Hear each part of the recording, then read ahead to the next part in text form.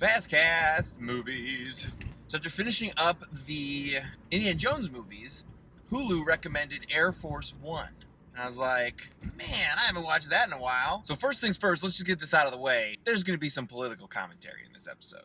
Because right, wrong, or indifferent, I could not watch this movie without imagining our current situation. Because like the last at least 3 presidents, I could imagine in this role. Would they be Harrison Ford in this role? Of course not. But Obama? Pfft, done. George W. Bush? Sure, I could see that, honestly. Bill Clinton? Come on. Ironically, the Bill Clinton now would probably stand a better chance than fat Bill Clinton when he was in office. And then we start getting into HW, who the last time I saw him, he was getting wheeled out at the Super Bowl. So I don't know that he could, but, you know, 30 years ago maybe he could. But when I think about our current buffoon-in-chief, first of all, trying to fund off Russian terrorists, he would actually be working with them.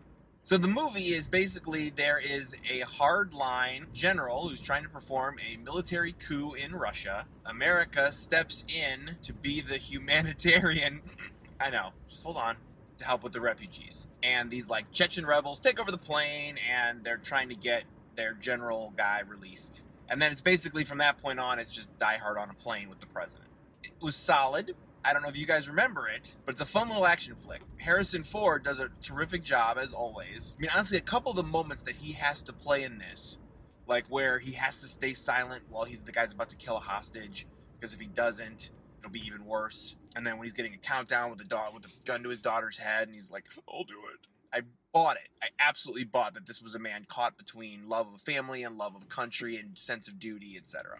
The main unfortunate thing about this movie is that after all of how good it was, it ends with a horribly dated CGI shot that looks absolutely terrible of the plane crashing into the sea, which literally almost ruined the whole movie for me because I was just like, oh god, it looks like a bad video game cutscene. So maybe like close your eyes or blink a little bit when that scene comes along so that you don't have to see it. So that's Air Force One. I give it an A. Still holds up mostly.